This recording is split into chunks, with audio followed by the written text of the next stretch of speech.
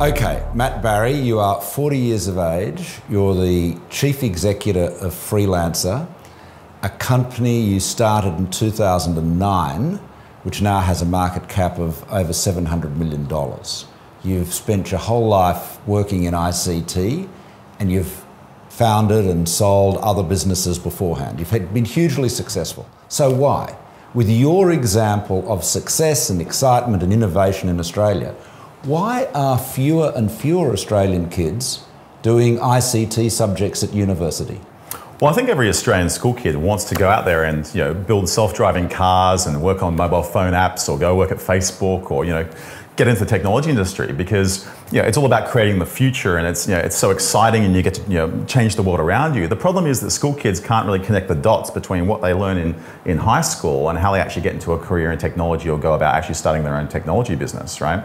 I think that the curriculum hasn't really changed in many, many years, and it's still back in the 1950s to a certain extent. And in particular, there's no exposure to really what the career paths are from when they're in year 10, which is a very, very critical year when students make up their mind what they're doing for the HSC, of how they actually get from high school to actually that particular industry. Now, this is a big problem, isn't it? The number of ICT graduates from Australian universities has declined by, what, 60%? It's about 60% in the last decade, and this is in the middle of the biggest technology boom in mankind's history. Well, this is a total market failure, isn't it? It's absurd. I think it's a national imperative to change this. Absolutely. Okay, so three things we can do about it to change that. What would they be? Well, I think, if I was in charge, I would be thinking about changing the curriculum. I think the curriculum has to be delivered online, however, because I think that it takes a bit of time to actually change the system and retrain the teachers and so forth. But what the great thing is, we do have some great educators in technology, such as James Curran, who runs the National Computer Science Summer School, who could be part of this. I would develop a very, very simple, just educational video I would play at careers fairs or before careers fairs, so actually kids knew what engineering was. Because when I went through high school, I thought engineering had something to do with trains, and when I went back to my careers fair at my old school 20 years later, last year, the kids still thought it had to do something to do with trains. So I'd talk about the technology industry and how you get there and so forth. And I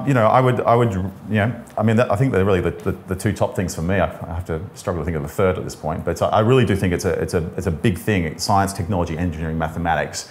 It's a fantastic and wonderful career path, and I just think we have to sell it a little bit better. Just finally, just to talk a little bit about freelancer.com. Now, you've described it as part of the evolution of the internet. Yep. Can you just expand on that? Well, fundamentally, we're just eBay for jobs, right? So we're just a global marketplace where you can get any job you can possibly think of that can be done by computer, online, done. So it doesn't matter whether it's build me a website or design me a logo or something in astrophysics or genetic engineering or biotechnology or manufacturing. You can post a job, people from all around the world will bid on that job, and you can get it performed for you. Edit my novel? Yeah, edit your novel, do the cover for the novel, you find your publisher or help you publish it online or whatever it may be.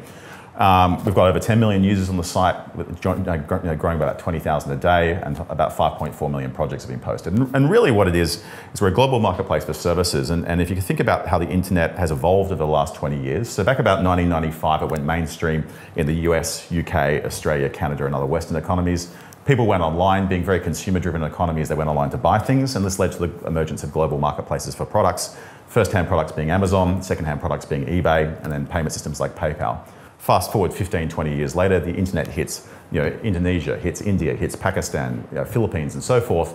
People go online, they don't have any money to buy anything, so they can't buy something off eBay. They don't have any money, they don't have any possessions to potentially sell on a marketplace like eBay, but they can sell their services or sell their labor. And I believe it's inevitable that global marketplace for services will evolve. That's going to be on a similar sort of size and scale to an eBay or an Amazon. We're talking 70 billion, 200 billion market cap companies. So that's where we are. We're the leader in terms of users and projects and so forth. And it's a long way to go. All the hard work starts now, but it's good to be an Australian company in this particular space. It is, and congratulations. Yep, thank you. Thanks, Matt.